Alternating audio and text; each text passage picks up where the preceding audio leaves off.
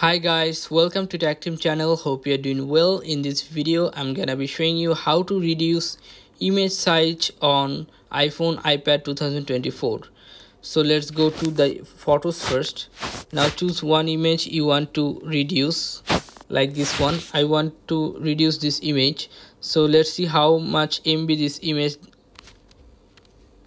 The size of this image is not showing here, so I'm gonna do this. Click on this, which is bottom left corner. I repeat, bottom left corner. Click on this and you'll find here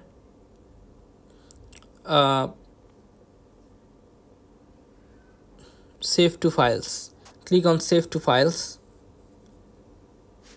Click on save. Your file has been saved. Now you have to go to the file option.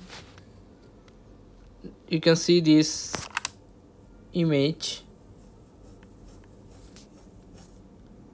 Click on this image and you have to click on again bottom left corner. Now you have to, not bottom left corner. All you have to just click and hold that image for 1 second. Then you'll find here quick actions. This one, quick actions. Now you'll find here this rotate left, right, PDF, convert image. You have to choose the convert image.